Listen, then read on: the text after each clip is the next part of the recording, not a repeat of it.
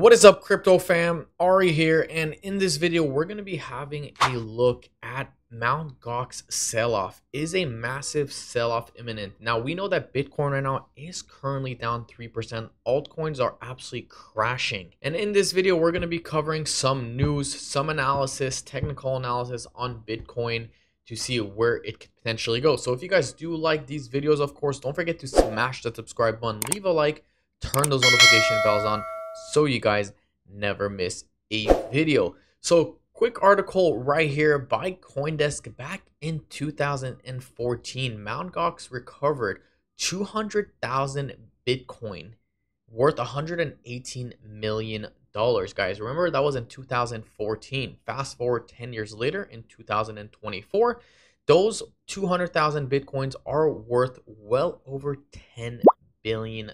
Okay, now for those of you guys who don't know what happened, the exchange Mt. Gox was hacked in 2004 when the Bitcoin, or the price of Bitcoin, was sitting at approximately $400.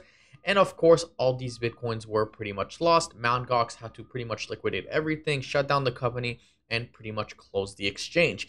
And like I said, fast forward to 10 years, they're going to start repaying back all these customers that pretty much lost over 190,000 Bitcoin worth over $10 billion.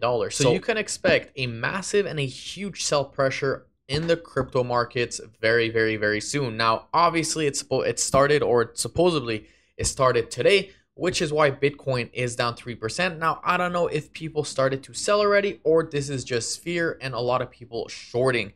So we're going to have to see what happens. Let's dive into some charts on the weekly, daily, and perhaps 4-hour to see where Bitcoin can go. So a couple charts we're going to be having a look at is one, Bitcoin on the daily time frame right here, guys, currently sitting at a very, very important support level. And we're also going to be having a look at Bitcoin right now, currently breaking below this very important trend line. We know the trend is your friend until it bends, and we know Bitcoin has been in this trend actually since October 2023, so almost a year. And if we have a look right here on the weekly time frame, we could actually see that Bitcoin is making some moves. So we are sitting and we are still bullish overall. I mean, look at this, guys. Bitcoin, since the beginning of 2023, Bitcoin is well up. I mean, we bottomed all the way at $15,000, and since then we are up 300%. So overall, Bitcoin is looking good, and we also had an overbought area. Now, we know historically, every time Bitcoin is overbought, we're going to see some moves to the downside, and this is exactly what is happening. Now, can this just be a double bottom? Okay, because if it's a double bottom, that's very, very bullish. The neckline would essentially be right here, sitting at $73,000. And of course, the double bottom would be, this would be the first one, and then this would be the second one. Now, if this is just a double bottom, we could see a massive breakout followed by a pullback before continuing to $120,000. That's scenario number one. Scenario number two, if Bitcoin really breaks below this level right here, then we could see a downside. And I'm talking about, anywhere between $56,000 to $44,000. That would bring alts to almost zero. Altcoins have been absolutely bleeding, guys. Bleeding, yes. Altcoins have been bleeding. So it's going to be interesting to see what happens there.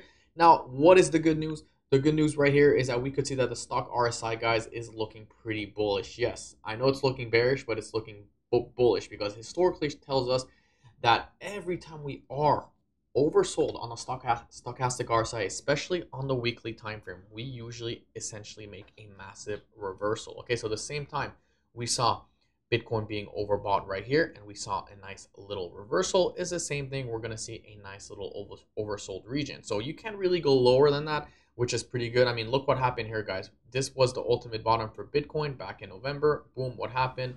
Exploded. We saw another one right here back in August, oversold. What happened? Boom, exploded, went up essentially to the moon. It was actually right here, this one, sorry. So that's what's happening right here for Bitcoin on the weekly time frame.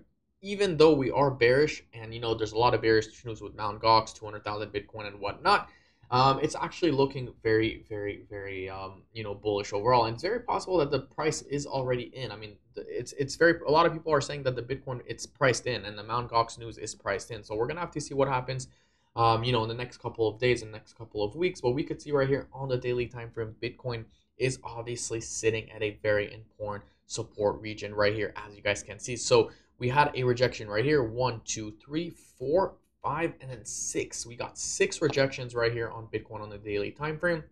A lot of people are calling for a long on BTC at 56,223. So obviously this would be a new support region. So if we do slip off right here, it's very possible that we're going to get rejected very, very fast with leverage longs or leverage traders. So we're going to have to see what happens here. Like I said, guys, in the next couple of hours, and if Bitcoin does manage to essentially close below the support, because if we do end up closing below the support, that could be bad news bears for for the bulls essentially. So I wouldn't take any trade. I wouldn't advise to take any trade.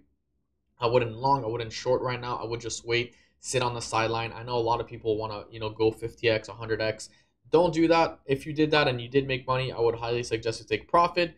But that is what's happening right now on Bitcoin. 4-hour time frame is looking okay. I mean, we were overbought right here on the RSI, and guess what happens when we were overbought, guys? We had a nice little pullback. Now, of course, this was just a dead cat bounce because we were hella oversold right here, and we needed we needed some relief. We can't always go down, for 50 candles in a row, and we won't go up for 50 candles in a row as well. So that is my video, guys, on Bitcoin, some Bitcoin news on Mt. Gox and the 200,000 Bitcoins. If you guys do like this video, of course, don't forget to smash the subscribe button, leave a like, and I will see you guys in my next video tomorrow.